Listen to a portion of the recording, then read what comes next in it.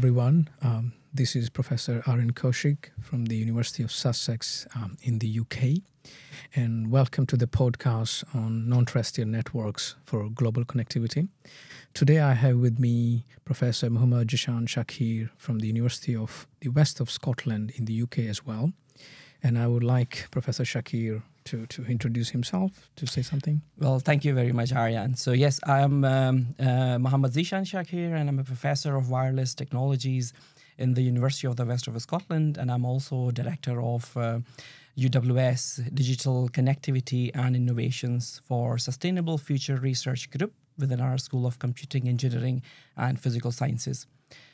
Today we are going to talk about our research that we're doing together and the areas of 6G wireless communications and non-terrestrial telecommunication networks. That includes the use of drones, flying platforms, and tethered, untethered balloons as well. Yes. So just getting into the topic. Non-terrestrial networks is something that is quite hot at the moment, especially when we talk about implementations into our 6G services, 5G advanced and 6G services. And one thing that is very important is non-terrestrial networks basically has many entities. So you can go from, let's say, your LEO satellites, GEO satellites, and then you can also include your hot air balloons, your UAVs, which is unmanned aerial vehicles, and any sort of flying platforms. So basically you can have these different entities, and then you can integrate these with ground network as well. So basically they are giving each other this push of the latest technology. That terrestrial network is actually supported with these non-terrestrial sort of entities. So this is something that we are heading into in that direction. That is the integration of our air and our space network with actually the ground network and how they actually complement each other. So this is very important sort of direction. One thing in non-terrestrial networks, when we talk about the entities, so we will talk about satellites. We do talk about satellites as well. But one thing which is very important as well is flying platforms. So how flying platforms will play a role. So I would like to ask you, Zeeshan, what do you think? Why UAVs, or these unmanned aerial vehicles, as we call them, UAVs, right? So why are they popular, and what's really the role of UAVs into non-terrestrial networks? Yeah, this is very timely research that we are trying to do in this area of UAVs and their integration with the 5G networks.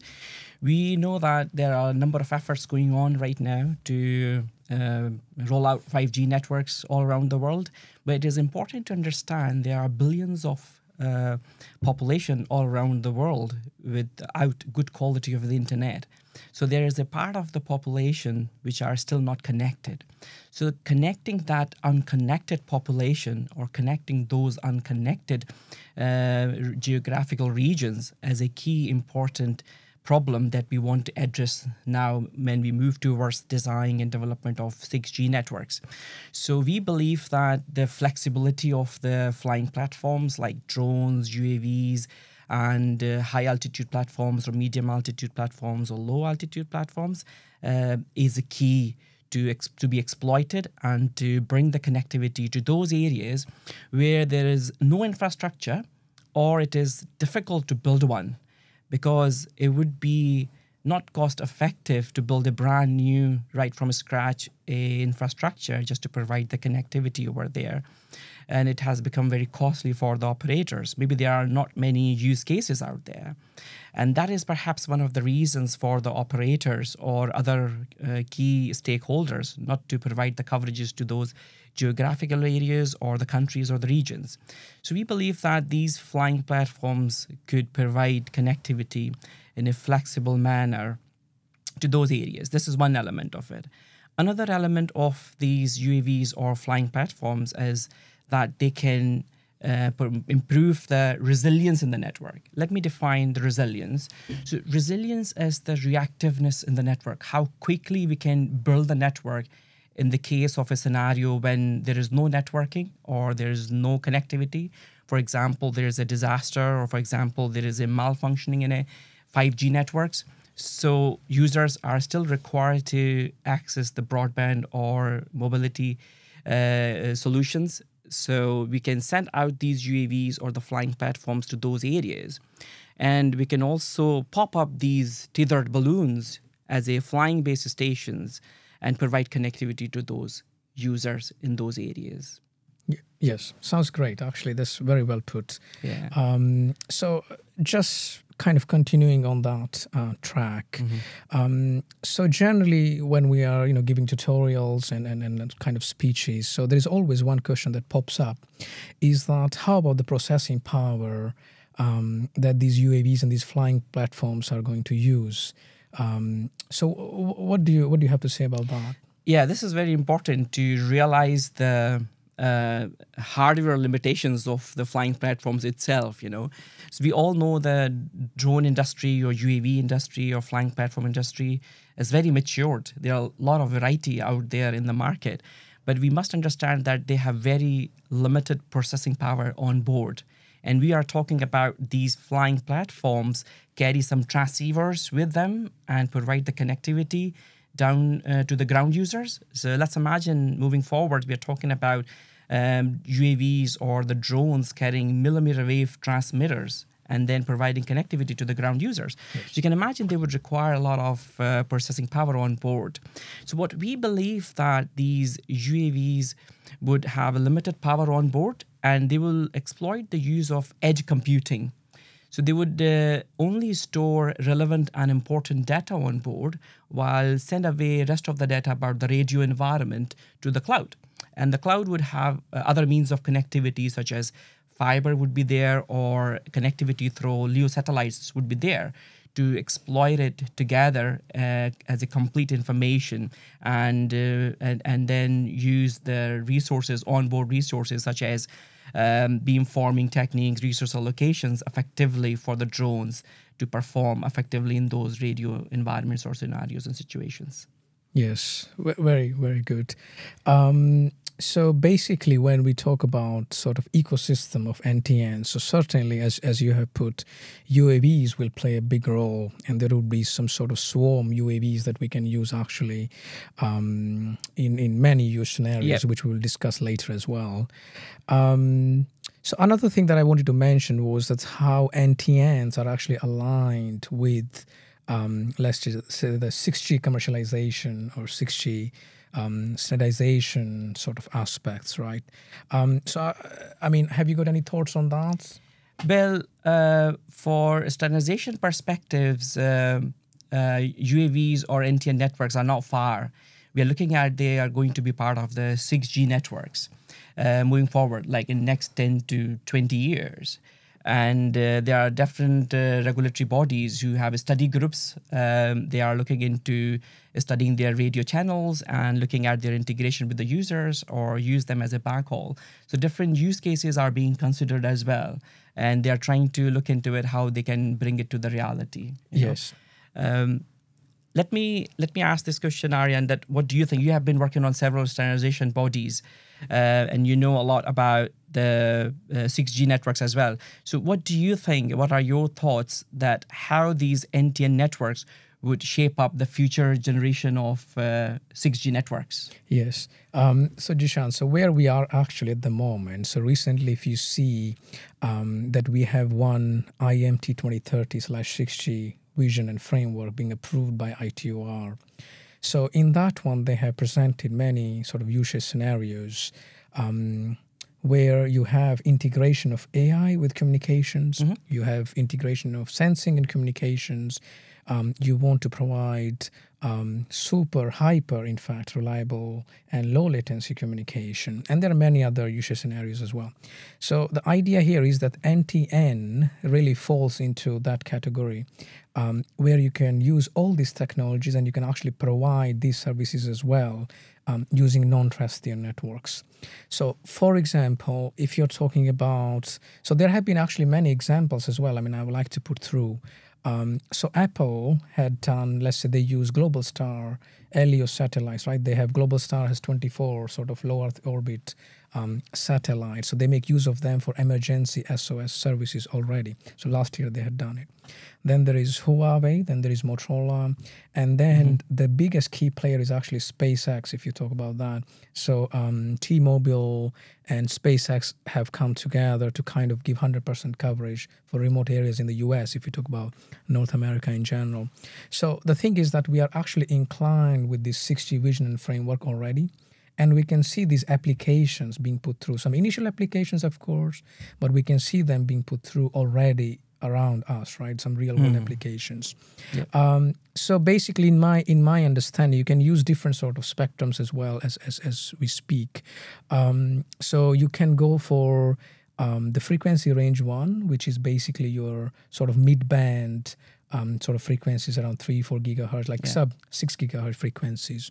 And you can also go beyond. You can go for your 5G NR sort of services, right? Where you go beyond 28 gigahertz, 25 gigahertz, you go further, right? And then when I talk about 6G vision and framework, when you're implementing sensing and communication together, you can actually use those signals, that signaling, together with non-terrestrial network. So your satellite is not only sending just a communication signal, it can send a dual function signal, which is having both the characteristics, sensing and communications. Yeah. So you can actually align all these things together, and we do see some real-world applications as well.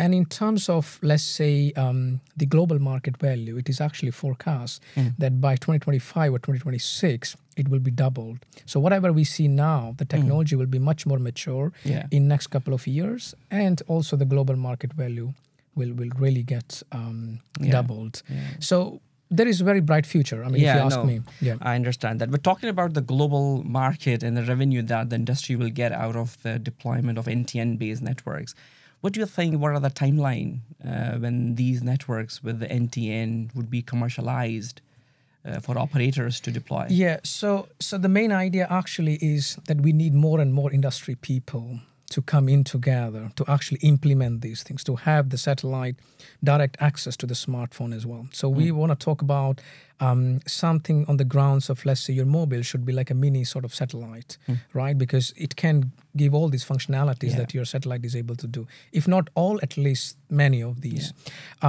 So in terms of the timeliness, so we have seen many real-world examples, as I was mentioning, through Apple, there is another one with Qualcomm and Iridium. They have done things as well. Then there are some other key players like SpaceX is there. So then there is OneWeb, Telesat, and so on. But we need more industry players coming together because at the moment we have problem with the cost. So the bottleneck is actually the cost. You have very nice looking solutions, but how you actually implement them and commercially provide them to the users, right? So basically that is something that needs to be cut down. So the cost needs to be cut down. And when there are more industry players coming into together and standardization bodies, then the cost will be cut down further. Complexity will be lower. Like you were mentioning about the processing power. So complexity is a big bottleneck when you talk about this ecosystem of many non-terrestrial network entities. If I be optimistic, so in 2025 or 2026, you can see basically more mature versions of what we see now. So it will not only be emergency SOS services, you will see much more sort of integration of satellite non-terrestrial networks. You can see the direct access to your smartphones through the satellite signaling. So this is what I see. I mean, again, when 6G is going to come in 2030, you will see much more mature version of it. I think it's quite natural whenever we see new solutions or new technology. They are very expensive at the start of its use, and then when it's become popular, when it's being deployed for masses, the production line will improve, and then manufacturing a number of larger sites and all that stuff would reduce the cost of the solution itself, and its maintenance and deployment will also get reduced as well. This is very interesting. And another thing that I would like to add actually on this is the spectrum harmonization that we talk about. So we are using some spectrums for our current cellular networks, right? So how do you actually, enable, let's say, the satellite communication as well at the same time when you're talking about cellular networks? So this is very important, and it really depends on the regulators, right? So the regional regulators. For example, there is one LEO satellite, so it can have wide coverage over many regions, many countries, in fact, right? Many states as well. So basically, if it has deep coverage like this, it has wide coverage like that, then when you want to use the spectrum, which is assigned for that particular cellular network, so coexisting becomes really difficult, right? Yeah. Because you want to use the same frequency band for your cellular networks and for the satellite coverage as well. And the problem is because many regional sort of, state governments, you can say, or the guys who are actually deciding these spectrum bands. So this really needs a bit of coordination with the industry partners as well, the industry kind of service providers, that how you allocate this spectrum as well. So this is one of the technical challenges, I think, at both the frequency ranges, at low frequency and high frequency both. What do you think? Yeah, I think this is very important to understand the challenges when you look at the real resource that we have in terms of spectrum, And when it becomes the coexistence of the technology, we need to look at the physical layer challenges. There will be enormous amount of physical layer challenges that we would face in terms of resource allocation, interference management, in-band, out-band, backhauling, and all these things need to be looked after before these solutions becomes viable. And what do you think about artificial intelligence in non-terrestrial networks? What's the role of that? What do you think about that? Well, this is a hugely popular topic now when we are talking about research in 5G or 6G networks and role of artificial intelligence in there. We have a funded project by QNRF. And in this project, we are looking at how artificial intelligence could enhance the reality of UAVs to provide the coverage for 5G or 6G networks. So one way of using the AI is to design a trajectory journey for these UAVs. Imagine, we talked about it earlier, these UAVs would fly and go to those zones or areas where there is no network or there is no coverage. Maybe it is broken or it is over congested. Like path planning. Yeah. So what we would do is we would use artificial intelligence or machine learning algorithm to learn about the radio environment on the fly. And then UAV can optimize its journey when it is moving from point A to point B, where the coverage is required, and then optimize its journey and go there. So they're not necessarily hovering there. They maybe go there in a location where they can place themselves nicely and then provide the coverage to the users as a flying base stations to those users, which they have mobile phones, but they do not have any base stations to connect with. So they would connect with these flying base stations and then get the entire mobile services to let their friends and family if they are doing good, So AI could be used for path planning, for trajectory planning. AI could also be used to predict the mobility for these users. Yes. For example, these UAVs would fly to go and provide the coverage to a crowd of users, but at another time stamp, these UAVs will move away. So what we are trying to do in our research is applying, for example, federated learning and try to predict the mobility of the future and future mobility of the users, and also try to find out if there would be a coverage in that time, no coverage in that time zone, okay? For example, if the users have a percentage of the users move from one point to other point, and there will be no coverage, there will be not a spot in that time zone. So UAVs could particularly go there. So we can plan their path, and we can also identify the location where there could be no coverage because of the mobility of the users, okay? We can use existing mobility models. There are lots of mobility models exist, and we can predict the users' mobility in future, and also we can predict if there could be no coverage, and we can send those UAVs. So path planning, mobility predictions, and finding an optimal placement for those UAVs could be some of the key solutions that we can get from these emerging intelligent tools or algorithms, Aryan. Yeah, I think this is very well put, and it reminds me of some of the research that me and my group are also working on. Is basically how you can use AI algorithms in satellite sort of applications as well. So let's say when you are having multiple satellites on an edge plane, right? You have these inter-satellite links which are being operated at this through edge computing, and then you also plug in some cloud computing there as well, that you store some information on the cloud, as you were mentioning in the case of UAVs as well, right? So you can actually plug in these edge computing, cloud computing solutions there. And in my group, we have been working on deep reinforcement learning approaches for intelligent resource allocation.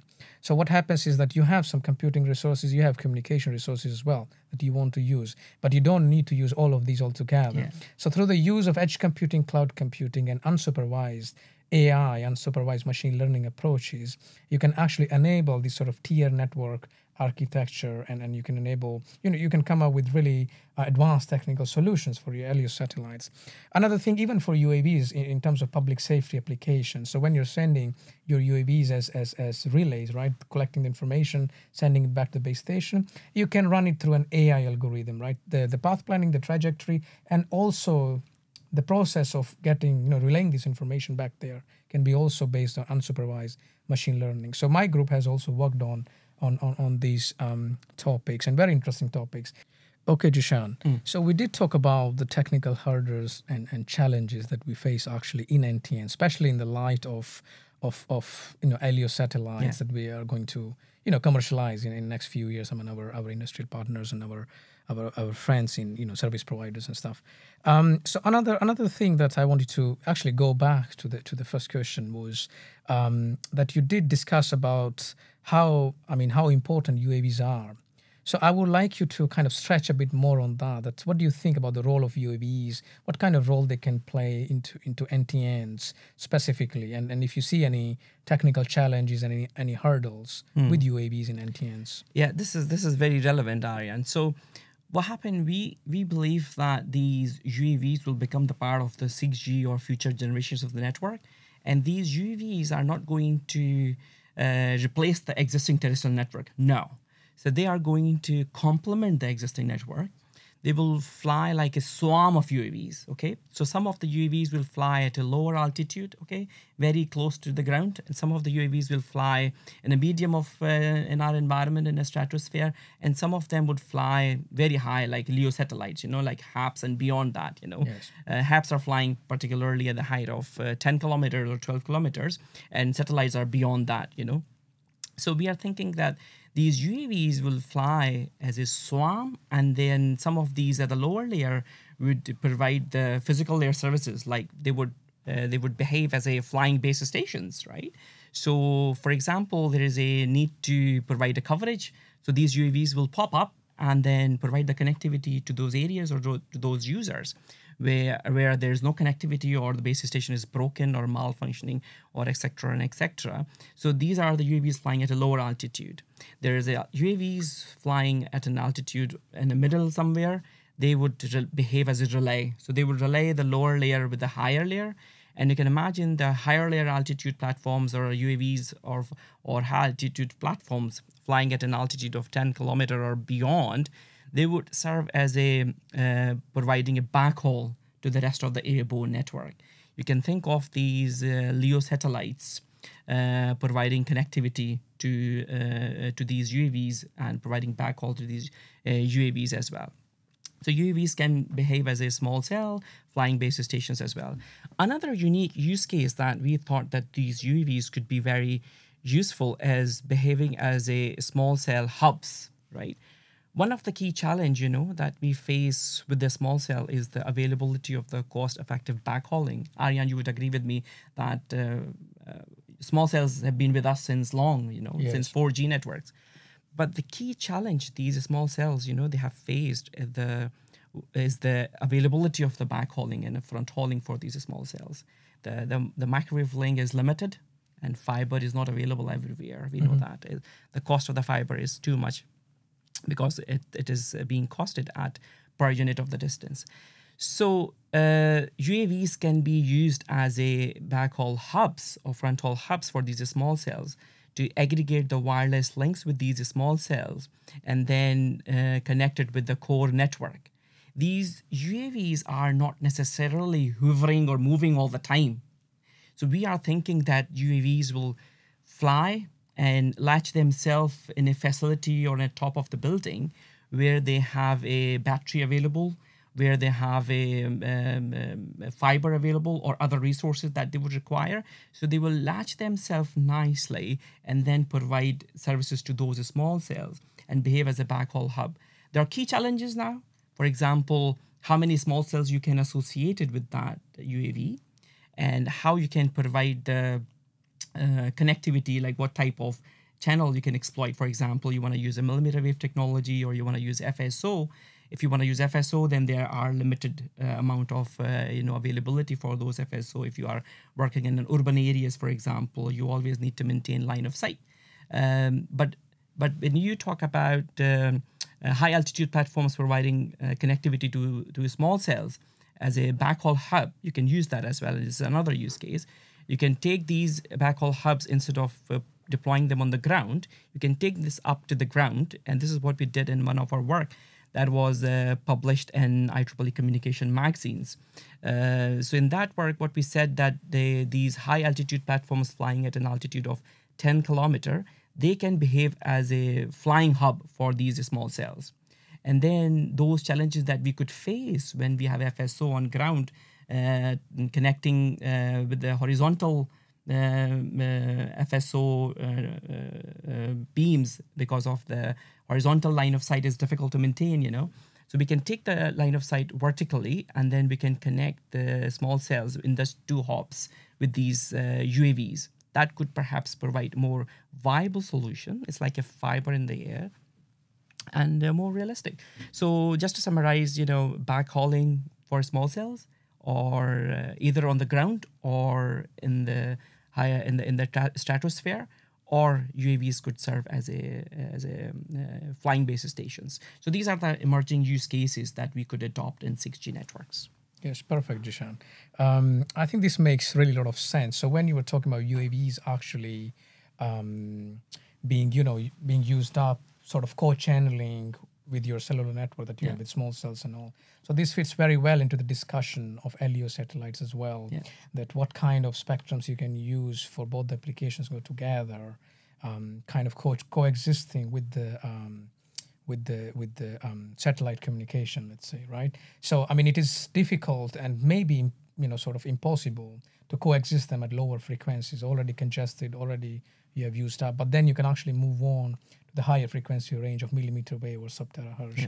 It can give you some sort of short range sort of communication, but still there are a lot of usage scenarios there. Yeah. So let me catch up on the use cases, Aryan. We did talk about the global star use case that we have right now, that these NTN could provide emergency services. And I think this is very important for now as you move towards building more resilient 6G networks. What are the other use cases that these NTN networks or these flying platforms could bring into reality? So yeah, I can think about actually many use cases of NTNs. So first, I would like to give a bit of light, kind of shed a light on intelligent meta surfaces, the one that we are using at the moment quite a lot in terms of at least theoretical research that we talk about.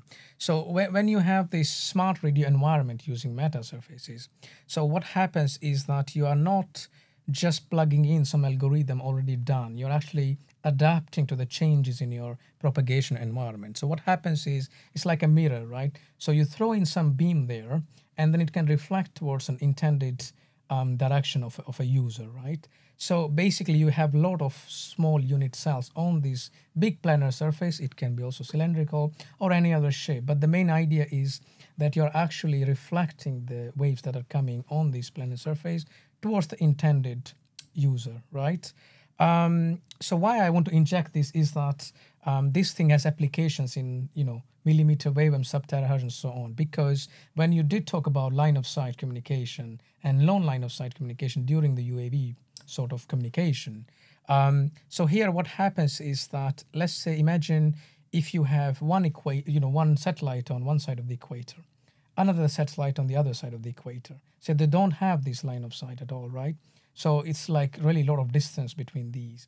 So what happens is that, first of all, if you're talking about implementation of your satellite signals on high frequency, so in high frequency you have problems of, blockage effects there are, or there are some path loss effects and so on because of distance that you can have, and high frequency, high bandwidth, and so on, and very low wavelength, right? So what happens here is that you can use these scenarios at high frequencies, and also when you go these satellites on different side of the equator, you can use these intelligent meta surfaces as buffers on different satellites. So you have your signal starting from the other side of the equator, going to all the satellites, doing this path, like in UAV swarm that you were mentioning, right? And it goes until the end. It keeps reflecting, and it goes until the other side of the satellite at the equator.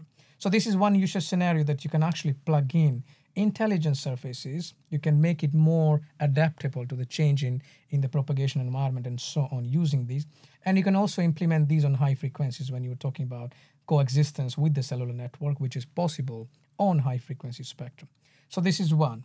Second is that when you look at the 6G vision and framework, so we do have this objective of integrating sensing and communications together, right?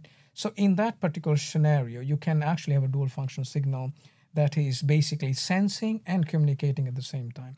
So one best example of this is in public safety, right? So when you have, let's say, disaster, so we had, unfortunately, in southern Turkey very recently, and you know that we have done a panel as well there. So this was also one of the key points of discussion.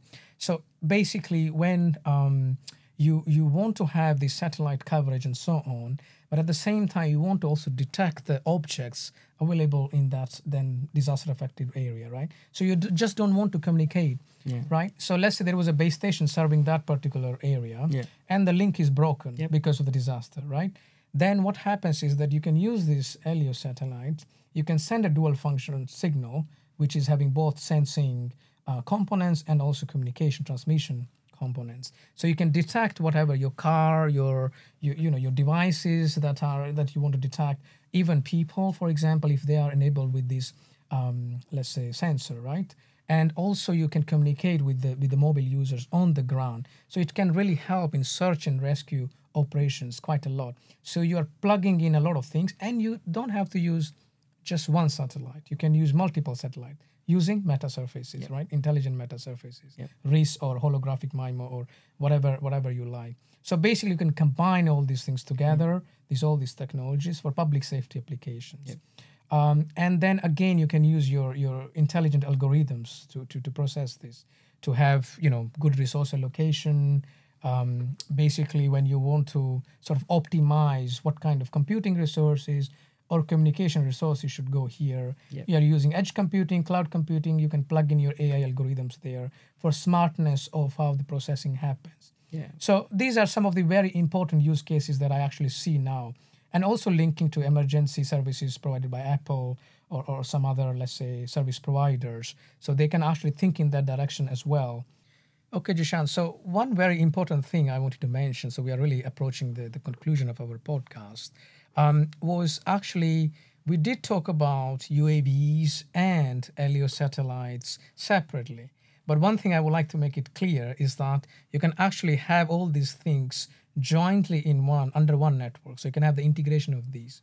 So let's say if you have different constellations of the satellites. So you have something, let's say, on 1,000 kilometers, something on 1,500, something a bit further. So you have a bit of mega constellation of these LEO satellites. Same thing with UAVs. You have high altitude platform UAVs, you have medium altitude and low layer as well, right? And then all these are also kind of connected with each other. So when in a public safety scenario, when you're sending all this swarm of UAVs, or you're using all these LEO satellites, these mega constellation satellites, so they can actually coordinate with each other.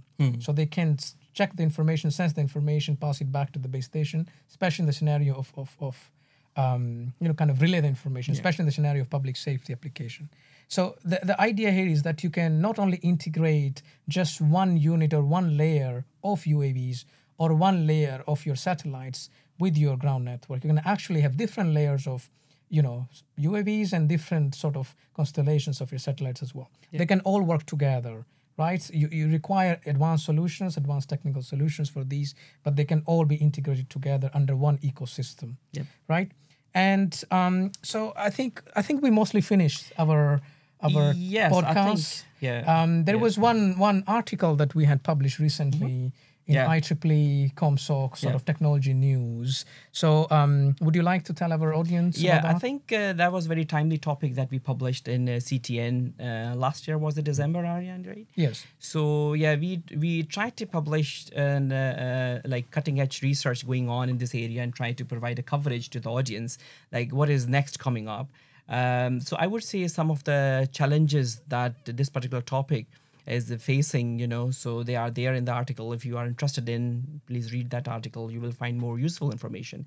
Before we conclude, I would like to say there are some challenges that these UAVs networks or flying platforms would face, such as their placement or their trajectory and its optimization.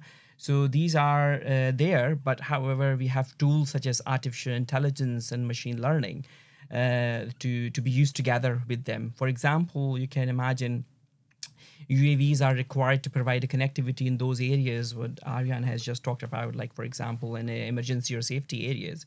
So we can use artificial intelligence or machine learning algorithms to design a safe corridor for these UAVs to fly through and optimize their journey and traveling, and then reach the point where they have all those resources to provide the connectivity. So think about this as a complete a scenario that has lots of challenges, like how we design artificial intelligence, and multidisciplinary problem, like how we model the corridors and considering various area, stratosphere and other parameters in the environment before we model the trajectory for these UAVs and their optimization. We need to consider wireless communication parameters as well. For example, UAVs to ground channel modeling over millimeter wave or terahertz, and other frequency bands as well, availability of the hardware, processing units, and availability of the batteries, and so on and so forth. About that article as well, that we do mention about the trends and challenges of non-terrestrial networks and the trajectory. So basically what we are projecting is that non-terrestrial networks would provide you sort of anytime, anywhere, anything connectivity, so to speak, global connectivity that we will have through the use of NTNs. And I would like to urge our audience listening to this podcast to please go through that article as well if you would like to know the trajectory of UAVs, satellites, and basically non-terrestrial networks, what is happening, and in terms of commercialization, standardization, and so on. So I would like to refer to that as well. Yeah, I think that was very relevant and timely article. It gives the flavor of global connectivity. Yes. Like, it's not just for connecting the mobiles to provide the voice or video services. So we are talking about providing communication or connectivity to massive machine type communications, the sensing technologies, the Internet of Things, and many things, as Aryan, you said, everything. Internet of space things. Yes, we can Internet call of it. space things. Internet of space things. So that's the concept of global connectivity. Yes. For providing the connectivity to everything, everywhere. So very well said, Aryan. Yes. So thank you very much. Thank you. Stay tuned to our future podcast and also our future tutorials. We have our next tutorial to be delivered in IEEE Globecom 2023 in Kuala Lumpur. Kuala Lumpur, yes. So if you are planning to come to Globecom, we'll catch up with you. Yes, hope to see you there. Yeah, hope to see you there. Yeah, bye. Thank you. Thank you.